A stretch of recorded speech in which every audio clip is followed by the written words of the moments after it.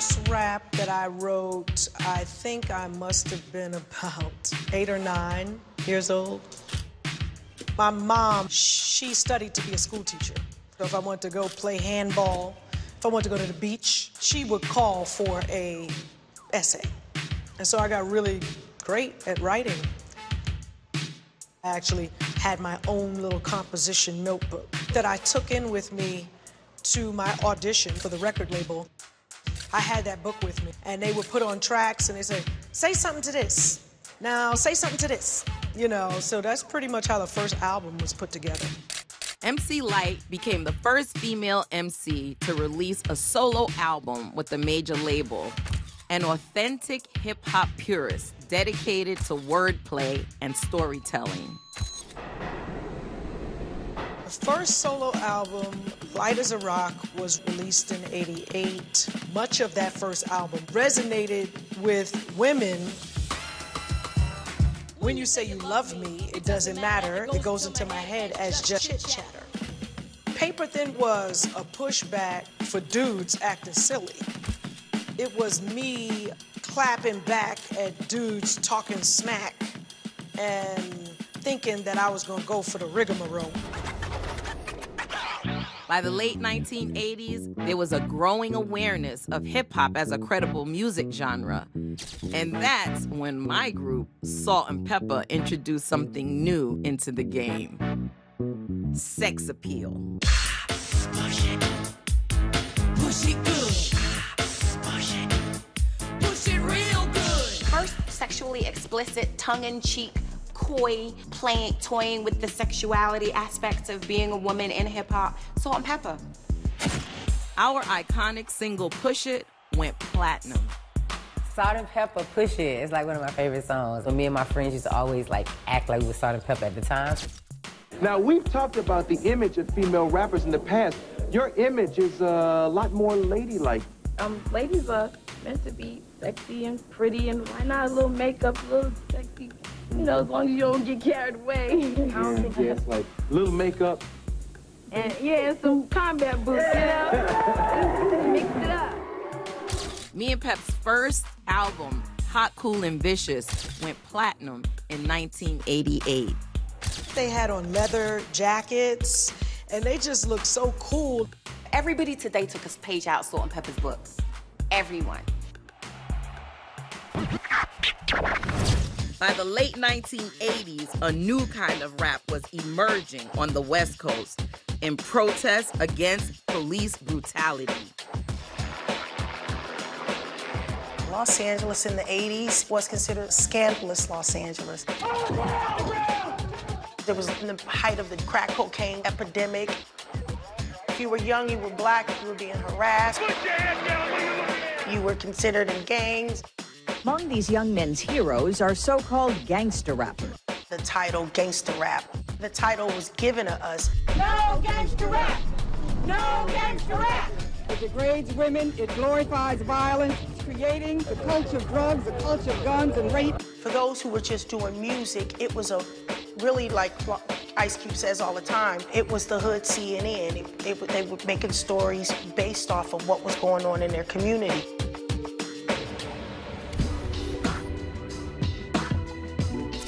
I really started trying to become a professional in it early '89 after meeting Ice Cube.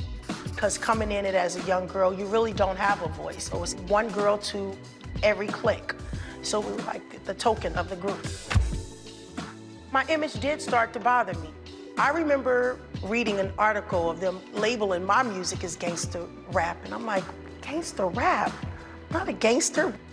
Yo-Yo famously pushed back on labels and gave women a voice in the rap game.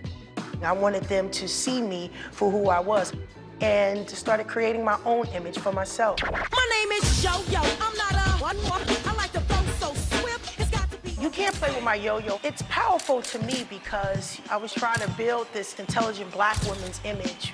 Guys were saying all you want to get is your nails and your hair done and all of that. And it was really a chance to stand up and be bold and be fearless and to represent women in a different kind of way than music was starting to portray us. I remember my mom saying, I don't want Ice Cube calling you a bitch. And I'm like, oh, he's talking about them, not me. But West Coast music was really dissing women. I mean, bitch is a bitch. It was really foul for women. We must hear these names time and time again in the songs that we dance to and the songs that we hear on the radio. The people must now begin to fight back. The race degradation, the sex exploitation is unacceptable. Despite the growing trend of misogynistic lyrics in hip-hop, female MCs in the early 90s held their ground by responding with empowering messaging. I remember being interviewed and asked, how do you feel about the heavy misogyny within hip-hop or what have you? And I was just like, I don't own it. Me and Latifah over here calling sisters queens. That's what we're over here doing. Rapper Queen Latifah invited Moni Love to write an anthem for female MCs, and what they created was an instant classic. Ladies First. Man, ladies first was important. There's the old school notion of that women can't get along and we have to pit them against each other, all those horrible things that we do to women. They didn't allow that. The whole opening sequence with all of these magnificent, influential black women on the slideshow at the beginning of the video, that's all Latifah and me, baby. She just was like pride, empowerment. That's what I want it to be, Moni. A woman could bear you, break you, take you. Now it's time to rhyme. Can you relate to? A sister dope enough to make you holler and scream, and then I slide in real quick, and I'm like, let me take it from here, queen. Excuse me, but I think I'm about to get into precisely what I am about to do. The thing about Queen Latifah is she is all about lifting others up with her. Honestly, I thought Queen Latifah was like a real queen. You never heard nobody call themselves like the queen. If I can bring someone's enlightenment to a higher level, listening to my music, I'll have no problem with it. Queen Latifah absolutely presented a model of what women could do in hip-hop. But hip-hop was about to get an entirely different vision of empowerment in an up-and-coming artist, Lil' Kim. That was the first time for me that I saw that much sexiness in female hip-hop. She created and started that. Hi everyone, George Stephanopoulos here. Thanks for checking out the ABC News YouTube channel. If you'd like to get more videos, show highlights, and watch live event coverage, click on the right over here to subscribe to our channel, and don't forget to download the ABC News app for breaking news alerts. Thanks for watching.